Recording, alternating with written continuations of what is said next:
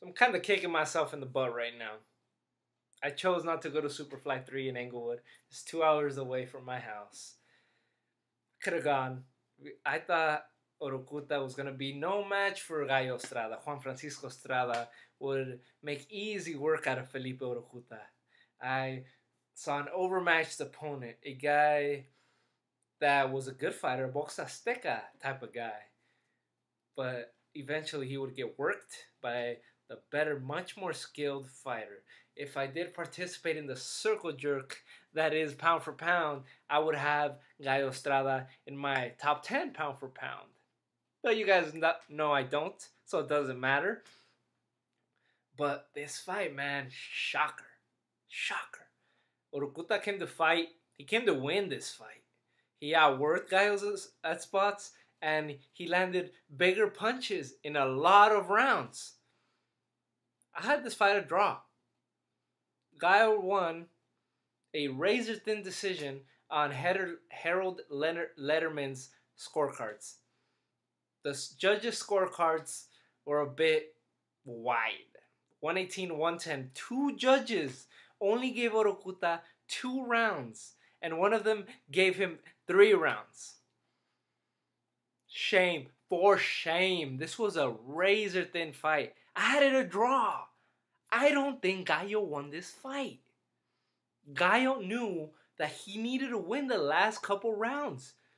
He came in the 11th and 12th, especially the 12th. He went into the 12th round to try and knock out Orucuta, but he couldn't because Orucuta came to fight. He was in great condition. He was throwing punches galore. He didn't have much style. He didn't have much power. He didn't have a lot of finesse, any footwork, any of that cute stuff you guys like. But he had heart. He had heart. He had a good chin. He had conditioning. That's what I'm surprised about. Because I know all these Box Azteca guys. I know they have heart. And I know they're going to come to fight. I know they have balls. But not all these guys have the conditioning to last against a world-class opponent like Estrada. But this guy did. Around the 8th, I was like, wow, this guy's not getting tired. This guy's not getting tired. I know that Orucuta fought the fight of a lifetime. He fought his heart out. Estrada at times, he was uninspired. He wasn't throwing much. He was very easy to hit something that the HBO commentators were saying a lot, that he was very easy to hit, that he needed to work on his defense. He wasn't throwing much body shots. The beautiful combinations that I love Estrada for so much. The Marquez type of combinations were non-existent in this fight. Very uninspiring performance by Estrada, and I mean, it didn't cost him at all because the scorecards were so wide, but I think he came into this fight expecting a much easier fight. And he knew, like I said, he knew in the last 2 rounds that he needed to win those fights. He thought, at least. He thought. If the judges got it right, which they usually don't, but if they did, they would have had it a lot closer, I believe. But he got away, and I'm okay with the 7-5 win scorecards for Estrada, like Harold Letterman's scorecard. Harold Leonard. I don't know why I'm having so much trouble with his name. Harold Letterman scored it 7 rounds to 5 for Estrada. That's okay with me. A razor thin win for Estrada.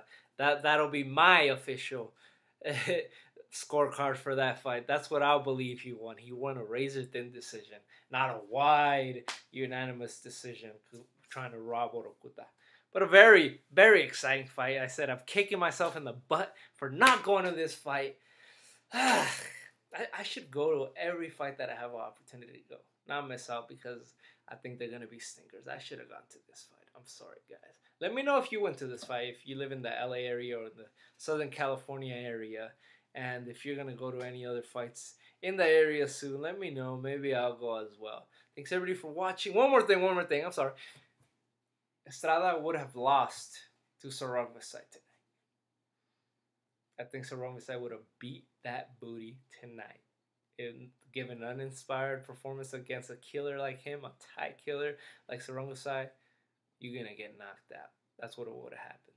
So if you wanted to prove that you beat Sarongosai with this fight, you didn't do it. If you wanted to scare off Sarongosai with this fight, you didn't do it. But if maybe you wanted to goad him into a rematch, maybe you did it with this fight. He had a couple fights in Thailand. I don't even know if he won his fight in Thailand a couple days ago. I'm sure he did, or else internet would have exploded. At least the boxing hardcore nerds that we are would have exploded if Sarongosai lost to some guy from Thailand. So thanks everybody for watching. I hope Super Fight 4 is Sarongosai versus Estrada 2. I hope we get that fight. Thanks.